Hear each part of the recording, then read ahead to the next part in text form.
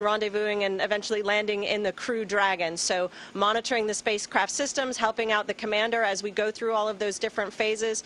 So that experience of understanding how a spacecraft does those things really helped inform my experience with the new vehicle. And then, of course, all of the work that you do in space, you're always building on the previous lessons that you learned. So even though there's a lot of differences between the missions, there's a lot of similarities as well to build on. Yeah, definitely. So what was it like riding and living in the Crew Dragon versus your experience on the space shuttle? Well, the goals of the two vehicles are similar, to get us from Earth to low Earth orbit, but the way they do it is a little bit different. The space shuttle also can take large payload into orbit, so it requires a huge amount of fuel to get the space shuttle into low Earth orbit.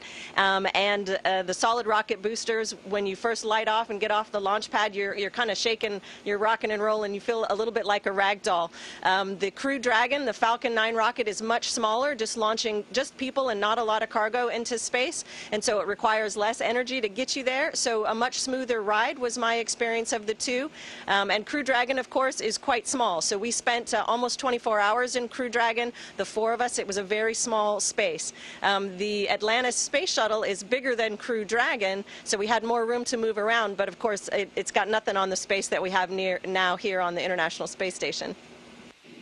For sure, that sounds awesome. So the ISS is this amazing orbiting laboratory, and specifically within the fields of astronomy and astrophysics, which are two areas that Hubble specializes in, what sort of work is being done up there? Well, the International Space Station is a great platform for doing astrophysics research as well. It's outside the Earth's atmosphere, which of course can interfere, the atmosphere can interfere with particles that astrophysicists and astronomers want to observe. So this is a great platform for some instruments. We have a few that I know of. One is called NICER, which looks at the composition of neutron stars. Another one is called MAXI, and it's an X-ray all-sky monitor. And then of course there's the Alpha Magnetic Spectrometer, which has been here for I think about 10 years. And it's part of the search to understand dark matter. We as astronauts living here don't interact really with those payloads very much, although I know that they're very important to the astrophysics community. Although a few years ago, AMS had a situation similar to Hubble, where it really needed a repair job, and it wasn't designed to be repaired in space. And so a really ingenious team of engineers and folks on the ground developed the tools and hardware and procedures needed so that astronauts could go out and do some really tricky spacewalks to recover that instrument. So it does have that in common with the Hubble telescope. That's pretty cool. That's really interesting. So let's see, what are some of your main responsibilities and goals during your time up there? One of the really cool things about being an astronaut as part of an expedition crew on the International Space Station is it's kind of all your responsibility, right? So you have to help keep the space station running, so there's maintenance involved. So you're working on maybe the water reclamation system, or maybe you're working on the toilet. But you're also the hands and eyes and ears for the scientists on the ground that are sending their research into space. And so you're doing part of their research projects for them. Sometimes it's as simple as changing out cartridges in an experiment that runs independently, but sometimes it's as involved in thawing out, human cells and providing them with a treatment, and then incubating that, and then sampling it and preserving it to return that science to Earth, so the principal investigators can examine what they've learned by making use of this microgravity laboratory. So it really is, it's a whole lot of everything, which is really cool. Yeah, that sounds like a lot of fun. So going back to the last Hubble servicing mission, you were living inside the space shuttle for about 11 days, and now you've been living up on the ISS for a little over a month now. So have you noticed any day-to-day differences between what it's like living on these spacecraft? Absolutely. Well, the first one we talked about already is obvious. There's a ton more space. It's like 6,000 square feet up here in the International Space Station. It's a lot of room to move around. I could be in a module, and I can see right now 3 modules, and I don't see any other people, and I know that there's a lot of other people up here, so it's a really big space, which is interesting. Another main difference between a short duration mission and a long duration mission, the short duration mission, you really train the heck out of every single thing that you know you're going to do, and the days are very intense, and you've got to get all that work done that day. Even if something goes wrong, you've got to figure it out that day and get it done. Space Station has a very different pace. We're going to be here for 6 months. We're in it for the long haul. You have to pace yourself and bring that energy every single day, and and you haven't trained to do every single thing that you're going to do in detail up here. And so you're kind of constantly learning new things, which is also very exciting. Definitely. And let's see, NASA has a lot of exciting missions ahead, especially with human exploration. And Hubble really helped NASA lay the groundwork for spacewalks and using tools in space. So could you tell us a bit about the Artemis program and how the missions that you've been a part of are helping prepare NASA for this next giant leap? Absolutely. I'm very excited about the Artemis program. The Artemis program intends to land people on the moon again in the next couple of years, but more than that, it intends to develop a sustainable presence on the moon. And we're going to be working together with our international and commercial partners to achieve this.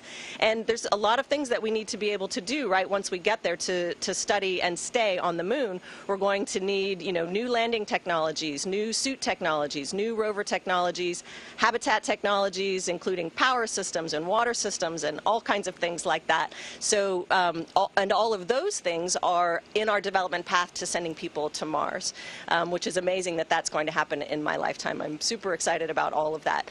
And the work that we do right here on the International Space Station informs all of this development. We are a research platform for all of these things, and so even this summer we're going to be installing new solar arrays that are smaller and more efficient than the ones we've had working here on the space station for over 15 years. We're also upgrading our water reclamation system all the time, and so we're learning all of these things that are going to inform the development for our future exploration missions. So it's very exciting to be a part of this right now. Absolutely. So we probably have a lot of kids watching right now, so do you have any words of wisdom or a piece of advice for young people, or specifically young women who are looking to get to where you're at right now? I think the best advice that I can give young people is to not be afraid to try new things. One of the things that I've discovered as I've been an astronaut is that there's always something new to learn. And sometimes it might be something that you're really good at this, you have a knack for it, you get it right away. And other times it's going to be something you have to work at, or something you think, oh gosh, I'm just not going to be any good at that. But don't be afraid to try those new things. Even if maybe you feel like you failed the first time around, you're going to get better at it. You're going to ask people for help. People want to help you get better at these things. And so just kind of charge in there and, be prepared, of course, but be ready to always be learning new things. That's great. And now, before we jump into some audience questions, I'm curious, now that Hubble's been in orbit for 31 years now, do you have a personal favorite Hubble discovery or image? Well, it's impossible to choose just one. I know you know that. There's images that are beautiful just for the way they look and for what they make you feel. And then there's images that are amazing for what they tell us and what we have learned about the universe. So if I had to just choose one, I would say that one that really stands out for me is the ultra deep field image, which is an oldie but a goodie. My understanding is that basically we pointed the telescope at a part of the sky that looked kind of empty from ground-based photographs. And by kind of looking this deep core, looking for a long time and gathering, what was very faint light over time, realized that there's, so many countless galaxies just in this one little area of the sky. We're looking back billions of light years, kind of galaxies long ago and far away. And I find that just very fascinating, very compelling to understand just this sheer dimension of our universe. Is kind of mind-boggling. For sure, me too. I think that's probably my favorite as well, though it is definitely hard to choose. So we got in some great questions earlier this week on social media, and we can go ahead and take a look at some of those. A user on Twitter asked, how long does it take to get adapted to the space station? So for me, it took several days to really feel like I was adapted well. I experienced some nausea when I first got into space, which was the same as my first flight. It didn't last too long, but after that, you have a fluid shift that occurs in your body because you no longer have gravity acting on all of your systems. And so you end up feeling a little bit like you have a cold or just a stuffy head, which is an uncomfortable experience. And it took me about, I would say, 3 days maybe to get over all of that.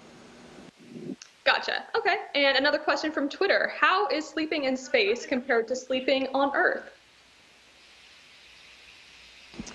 Well, it's interesting because it's a little bit harder to fall asleep in space than you might think. It's quite comfortable because you have no pressure anywhere on your body because you're just floating. But your brain is not used to just floating. You're used to having your head on a pillow or at least on the mattress or on the floor.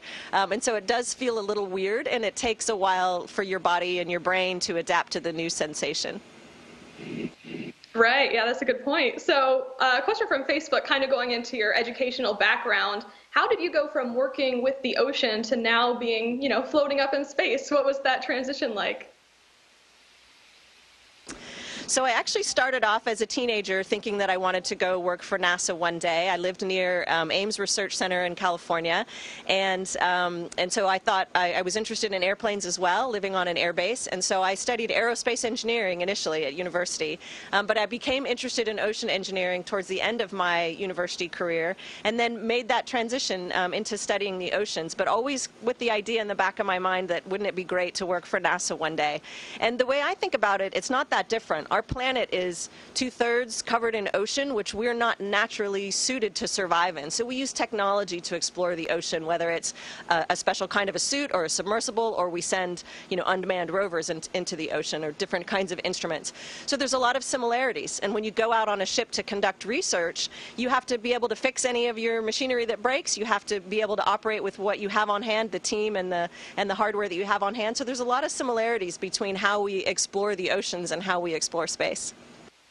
Definitely. All right, so now we have a couple questions that were submitted on Instagram. The first one is, what do you do in your free time on the ISS? So in my free time, I do like to try to call home. I call my family on an internet protocol phone. I can also send emails. And of course, I love to look out the window at our beautiful planet, no matter, if we're over the ocean or if we're over land. It's just really, it's lovely to look out the window and watch the world go by. Yeah, and kind of on that note, another question asked, what do you miss about space when you're at home on Earth? Well, it's got to be floating. It really is such a remarkable way to move around. It's really, I know that I'm going to miss that when I'm eating dinner or maybe even reading a book. I can just kind of perch up on the wall. I can just hop over to the side and just find a nice little perch to sit. It's very comfortable. It's really fun. You can go fast. You can go slow. You can take, sharp corners. It really is, you never get tired of it. It's pretty great. Yeah, I bet. And we've also been receiving some questions live during this stream, so let's see if we can get to a couple of those now. From Twitter, someone asked, how do you feel like seeing the sky changing color during launch, and how does it just feel being in space? So during launch, I'm actually really focused on the displays right in front of me. There's no view out the window for me at all.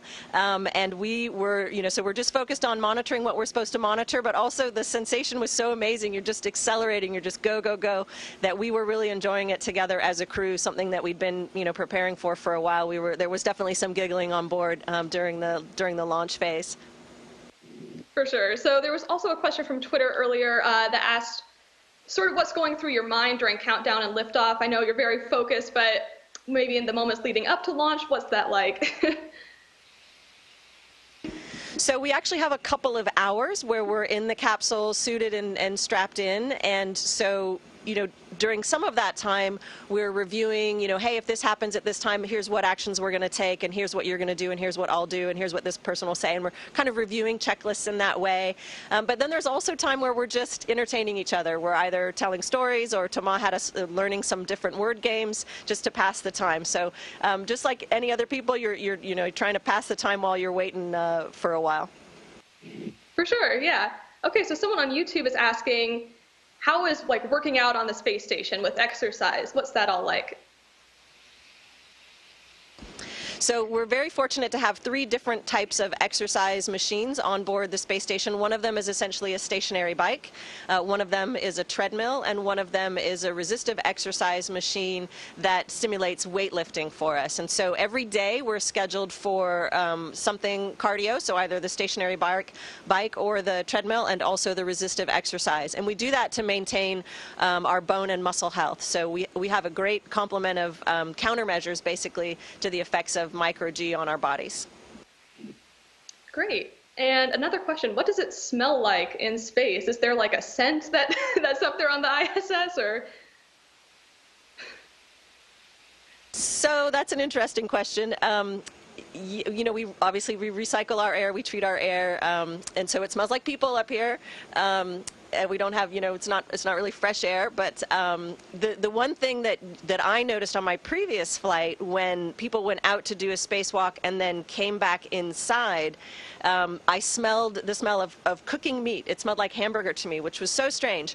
And it was later described to me as it's the smell of the metal off-gassing. It's been out in vacuum and it's now come back inside, and that smell is the smell that the metal makes when it's been off-gassing.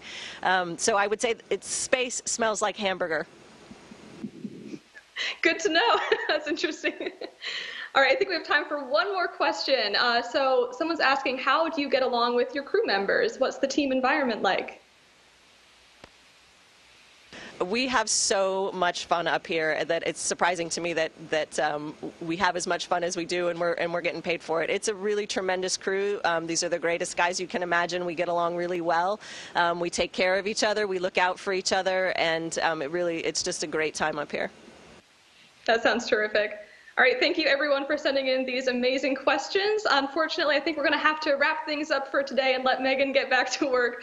But Megan, thank you so much for your time and for answering all of those questions. We really appreciate it. It was so cool to hear more about your time with Hubble and what you're up to right now. So best of luck with the rest of your time on the ISS. Elizabeth and everyone watching, thanks so much for joining us. Thank you for being interested in what we have going on the International Space Station. Never stop looking up. Awesome. Thank you so much. If you guys want to keep up with Megan, you can follow her on Twitter and Instagram at AstroMegan. And to keep up with Hubble news, you can follow us on social media at NASA Hubble on Facebook, Twitter, Instagram, and Flickr.